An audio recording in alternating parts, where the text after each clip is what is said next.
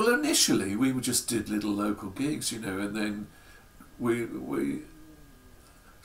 probably through some of the singers that we hooked up with, that we got hold of, they were more established, you know. Some of them had managers, I remember.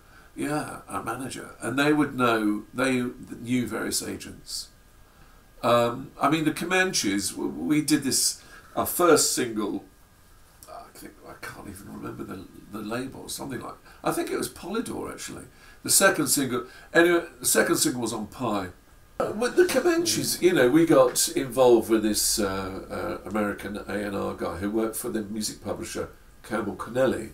Campbell Connelly were in Denmark Street, Timpan Alley. And as a kid, as a teenager, I worked in the trade department at Campbell Connelly.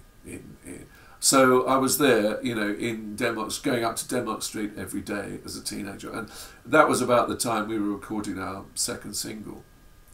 And, you know, I'd be there and sending out, you know, loads of bloody Beatles music, parcels of Beatles music every day to music shops up and down the country.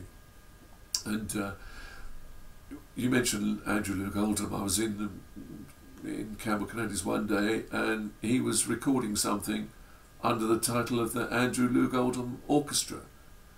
And the guy that was our manager at the time, Mike somebody, he suddenly said, Andrew Luke Oldham's recording something across the street, and he wants to put a guitar track. He just went and got a Stratocaster from Francis Day and Hunter in Charing Cross Road, and I ended up playing on one of Andrew Luke Oldham's tracks. You know, things like that happened all the time in Denmark Street. It was the Regent Sound.